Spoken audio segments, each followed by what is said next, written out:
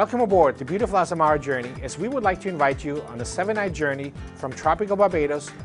Our first port of call is the tiny island of Moreau in the Grenadines. We will spend the entire day on Moreau, and the highlight for you, how about a Azamara Journey catered beach barbecue? Our next port of call is the island of St. Lucia.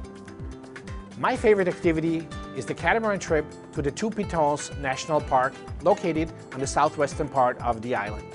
Our next port of call is the lovely French island of St. Bart's, where the Azamara Journey will remain at anchor until midnight, allowing you to enjoy the many activities as well as the exciting nightlife. We are certain that you will find plenty of things for you to do to keep yourself occupied on this full day and evening visit to St. Bart's. Our next port of call finds you on the island with a split personality, St. Martin. Did you know that the island of St. Martin is divided into the Dutch part and the French part? Most large cruise ships visit the port of Philipsburg on the Dutch side.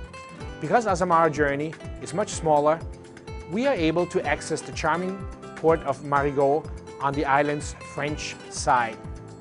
Once again, the Azamara Journey will remain in port until midnight, allowing you to enjoy the beaches during the day, shopping, or how about zipping through the tropical forest.